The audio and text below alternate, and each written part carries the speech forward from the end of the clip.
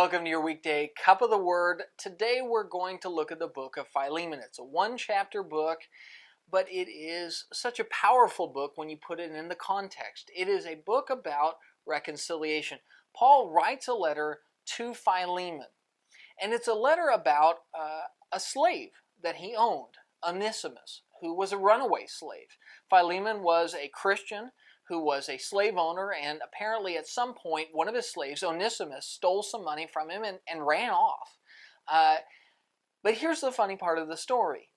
Somewhere along the line, Onesimus, this runaway slave, ran into Paul and became a Christian.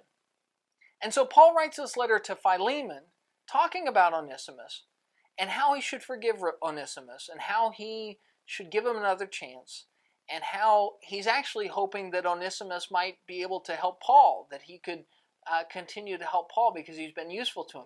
And here's the real catcher. Paul has the letter delivered to Philemon by Onesimus. Onesimus is going to take this letter that talks about him and the things that he did, and asks and appeals that he be forgiven now that he has come to Christ, and that Philemon would just let it be water under the bridge. And Onesimus delivers it to the front door. And you can only imagine what kind of courage it would take for a runaway slave to appear before his slave owner, who very easily could have legally put him to death for having run away, and certainly for having stolen from him. And so here is Philemon looking at a letter. Which do I do? What the Roman law allows me to do? Or do I do what Christ's law tells me to do?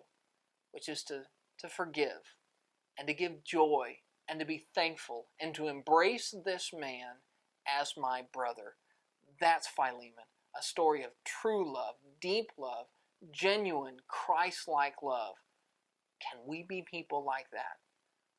That's your Daily Cup, and we'll see you